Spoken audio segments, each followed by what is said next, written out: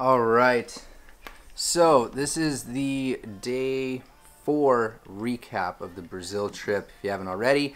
I've been doing one per day, just sharing a little bit of what's going on while we're here, and then we'll do more full edits later. So, day 4, what was in store? So, woke up, got some work done, and we took off around noon to go visit the first place that was kind of on the list for local charities and organizations to go check out. Day 4, wow, you all remember what day it is. Done at this flat we've been staying at, and we are off to Recife to visit a charity. Recife? Recife, final answer. This local charity, I'll drop just a clip or two really quick in there so you can see. There's a group of 12 mothers, and these 12 mothers have worked very, very, very hard with the little bit of money that they have just to open up a place where their children can go during the day. There is a strong interest in ABA. There's a little bit of training there, but they need a lot of help and resources. So essentially, we helped them film a couple promo videos asking just in Portuguese what it is that they want so they can put that out there. And then Megan and I are figuring out how we could collectively or through our network figure out how to get them some money so where they can go out and propose to the government what it is that they actually need. Sounds like a whole different process than what we're used to in the States. So that was very eye-opening. It's very interesting that just the similarities with the US on how crucial it is that mothers, caregivers, and that sort of support family network is in getting resources and access to resources.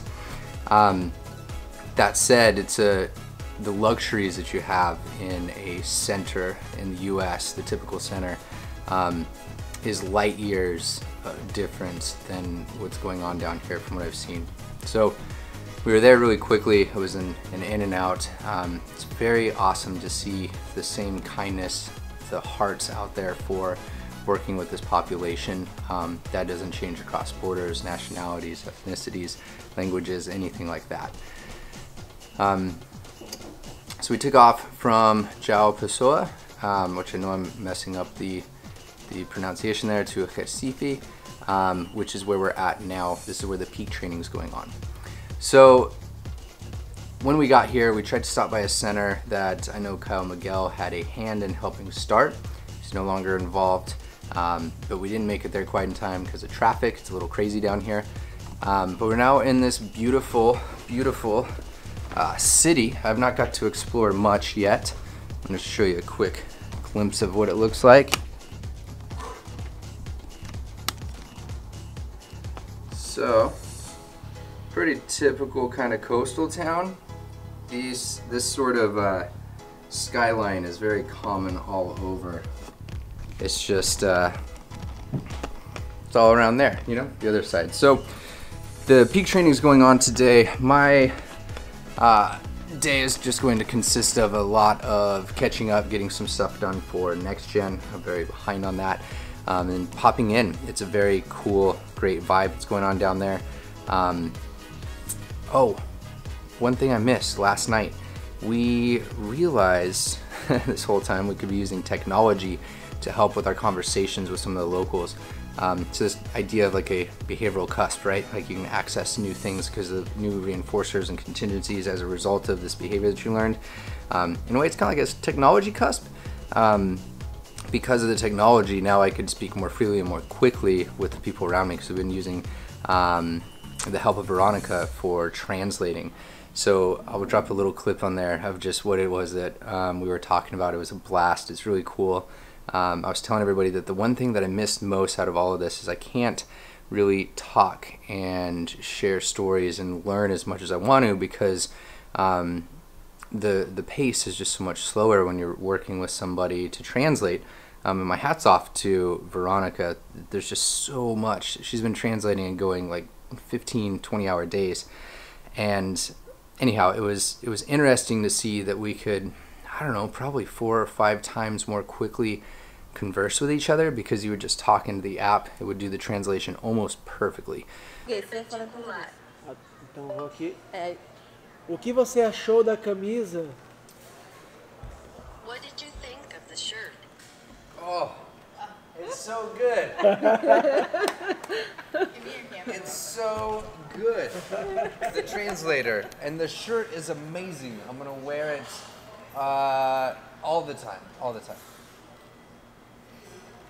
É tão bom. O tradutor e a camisa são incríveis. Vou usá-lo o tempo todo. Com quantas pessoas você vai falar amanhã? How many people are you going to talk to tomorrow? You can go to any country. Quais são suas expectativas para amanhã, Megan? What are your expectations for Megan tomorrow? Eu agora perdi o meu emprego porque esse tradutor está fazendo meu trabalho.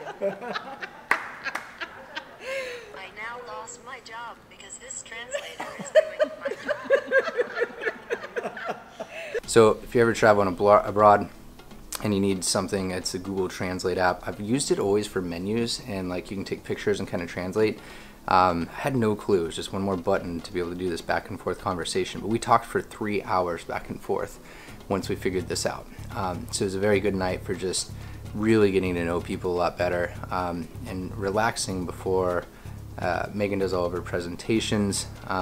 And we kind of finished this home. It's already 2 days until we're basically out of here, which is saddening. But I don't know, it's always go, go, go. It's exciting. Excited to get back to other things as well. So yeah, that's the update for day 4. It's being shot on day 3. I'm about to go crank on some edits back here, and I'll see you all soon. Enjoy whatever I throw at the end of this. Thanks for the support. Love y'all. Also, a quick note on the culture, because people are always asking, what's going on and what that's like. I posted a series of photos with some of this on the Facebook page, so you can go check that out for a little bit more. But the level of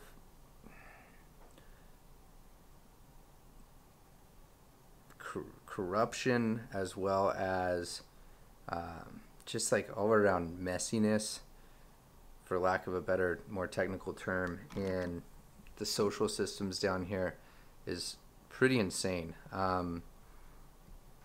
It's just been very eye-opening. I think we mentioned already how before we even got into Java, there was a prison break where everybody got out, and there was a series of killings of police officers right after that.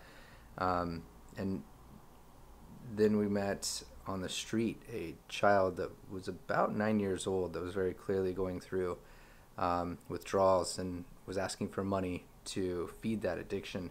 At night, the laws shift at 11 p.m. to where you can just run red lights, because stopping is most likely going to result in something very bad happening to you.